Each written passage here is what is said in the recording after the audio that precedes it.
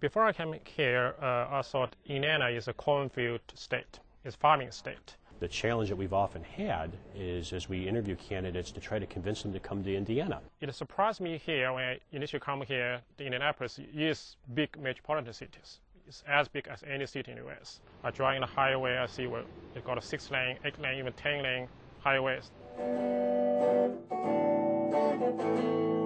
You find many of the same great restaurants, the sporting venues, the theater, the music, without the crowds.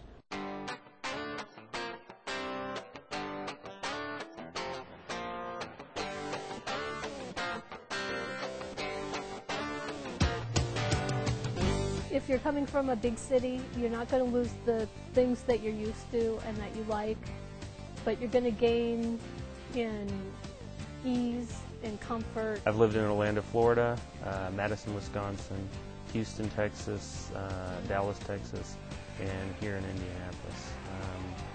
Indianapolis area. And all in all, it's pretty much the nicest place I've been. I think the whole state in general is underappreciated. I initially had my doubts about coming to Indianapolis. I'm from Chicago, I've always been in big cities, but the things that my wife and I looked for, we found here. It took just basically one visit, and we were convinced that this was the place to come. There's so much to see and do here in central Indiana. It's just a great place to live and work.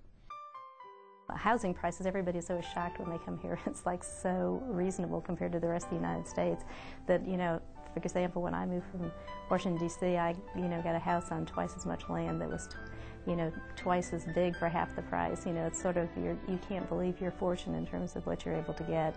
We got a tremendously more house for our dollar. We sold our house for more than we bought our house for here, and we got more space here.